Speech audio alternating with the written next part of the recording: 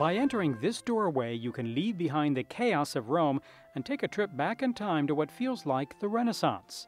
Much of the culture of the 17th and 18th centuries is documented here in these rooms at the Casanatense Library, a place of incredible beauty hidden among the small streets of the Eternal City.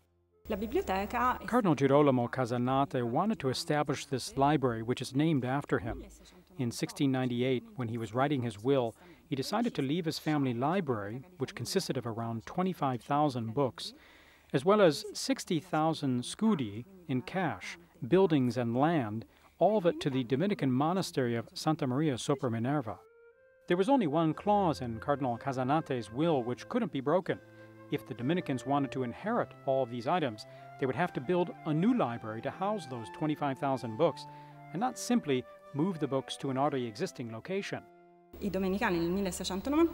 So in 1698, the Dominicans commissioned the architect Antonio Maria Burioni to design this room here, which has a whole array of unique features.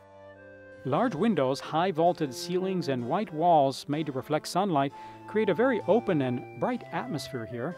The shelves, specially designed for heavy books, are in the lower areas, and the lighter items are put on the top. To protect books from dust, a strip of leather has been placed on them. Nothing has been done here by chance. This room alone houses around 60,000 books and some very special tools.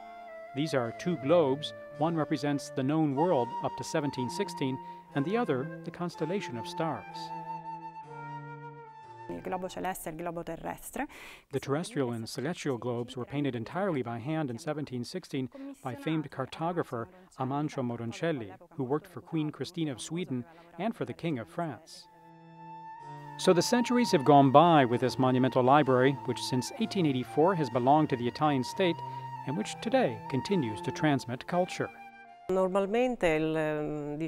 Usually lectures and book presentations take place in this grand room. They usually address issues related to theology and art history. It's an incredibly rich library, accessible to students or just the curious, passing through the bustling streets of Rome.